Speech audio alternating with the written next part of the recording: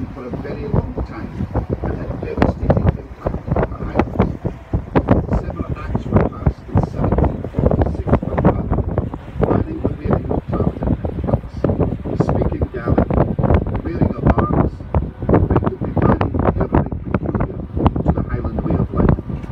The impact went further than that, with mass immigration following.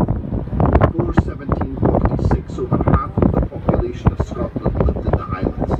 Afterwards, less than a third.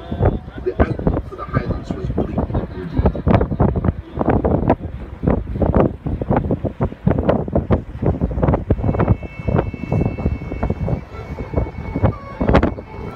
Things changed though in the 19th century during the reign of Queen Victoria. From 1842 onwards, when she and Prince Albert first visited Scotland, it became a holiday destination. If it was good enough for the Queen, it was good enough for everyone. She documented her love of the Highlands